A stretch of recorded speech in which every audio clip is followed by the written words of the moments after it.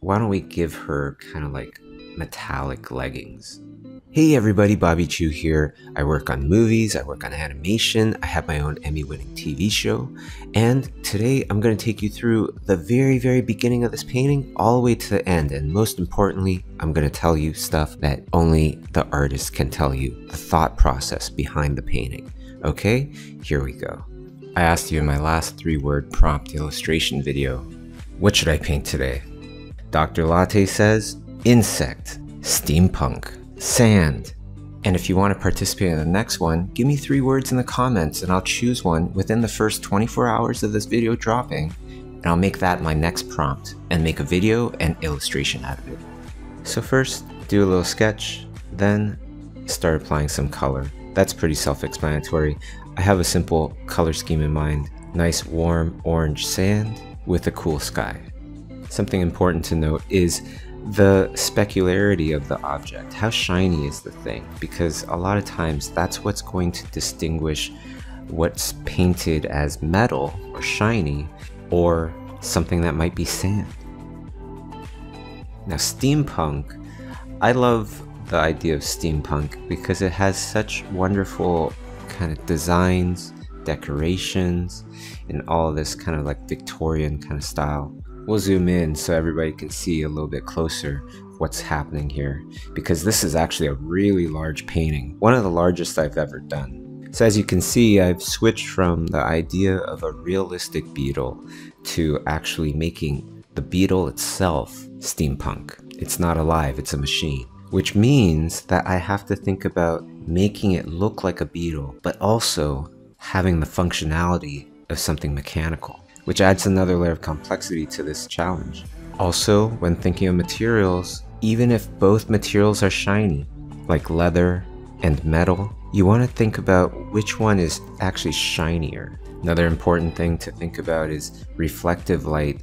This is on a very bright day in the desert, so of course there's going to be a lot of reflective light bouncing off of the sand and up onto the insect vehicle. Right, so I want to make sure that I don't just add light to the areas that are pointing towards the sun, but I also add a reflective light for everything that's facing the sand.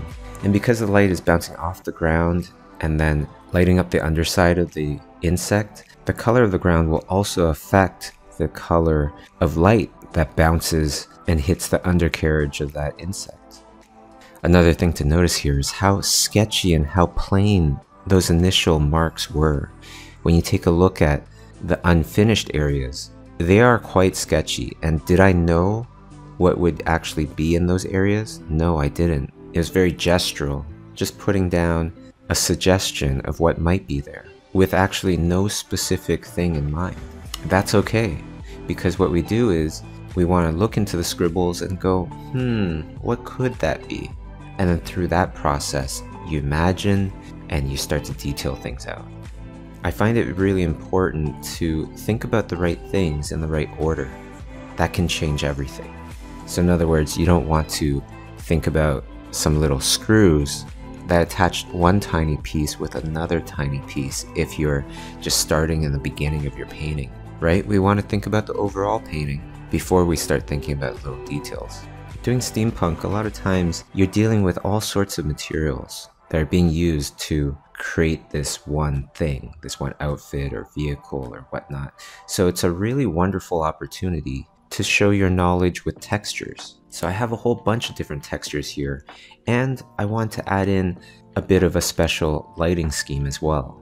The idea is that this traveler is traveling through the desert, so of course has an umbrella to help shade her from the elements. So I made the umbrella really red, and of course light penetrating through that umbrella is going to create a shade of shadow that's highly affected by this red color, casting a beautiful red shadow onto our explorer here.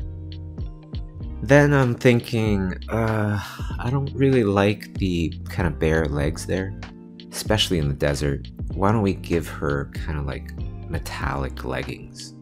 I'm thinking that it reflects the sun and it becomes not just part of her fashion, but also it's a practical thing for traveling through the desert. And then a little bit of fashion with some nice red shoes, some little rings on her fingers, It really is about the little tiny details. Everything counts. As I start to paint the metal that's holding up the umbrella, I just nick it with a little bit of red to show that there is that influence in the reflection of the metal as well from the red umbrella. And then we just make the top of the beetle nice and cushiony, giving a bit of the feel of luxury. And then some adjustments into the environment on top of the character to really help bring them all in together. A lot of times that can be a very helpful thing to create some adjustments over top of your final piece that goes over all of the elements to give a bit of the same influence, whatever that might be, color, light, shadow, over top of everything. Some final details in the environment, and we're all done. Do you have some ideas for some good prompts? Give me 3 words into the comments of this video and I will choose one of these sets of words to create into illustration for my next video. Alright everybody, take care and have a wonderful day.